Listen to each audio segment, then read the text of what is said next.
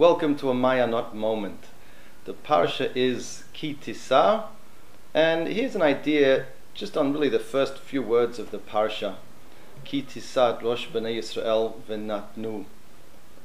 It's not even the first verse; it's just the kind of half of the first verse of the right by the beginning of the parsha. Anyway, the idea is like this: that we all have states of mind. There's different kinds of mind states. What do I mean by a state of mind? You can have a state of mind when you're in a low state of mind, so then the world kind of looks bleak, and things look bleak, and things disturb you much more when you're in a low state of mind. When you're in a high state of mind, so the same thing that bothered you in a low state of mind doesn't bother you anymore.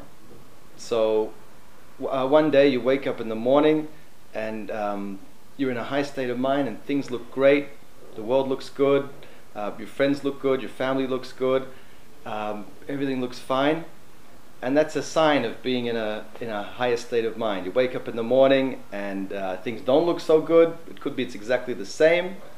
That's a sign that you're in a lower state of mind. Now,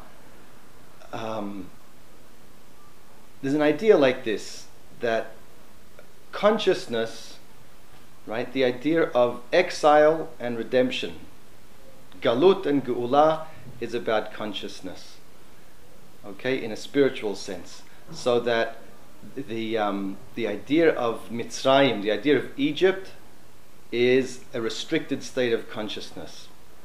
And the idea of redemption, of Geula, is a very wide, expanded kind of consciousness. So, how do you know kind of where you're holding? How do you know if you're in a higher state of mind, a lower state of mind? Well, one of the ways of knowing is how focused you are on yourself, or how focused you are on others.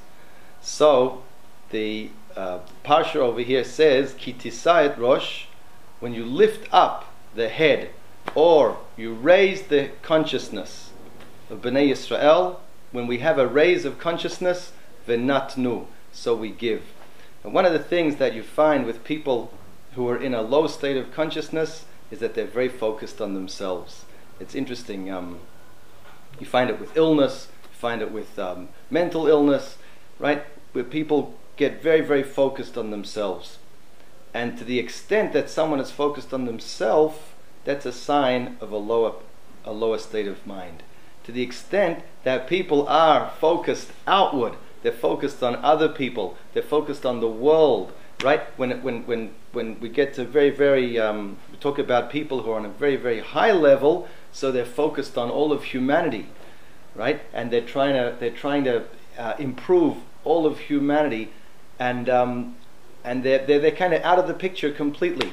So that's a sign of the highest kind of consciousness. So that's the idea. Ki tisat Rosh Bnei Yisrael, when we experience a raise of consciousness, v'natnu, so we're giving. And of course, interesting thing is that when someone's on a really high state of consciousness, they're not actually concerned about the question, where am I on the ladder? What place am I at?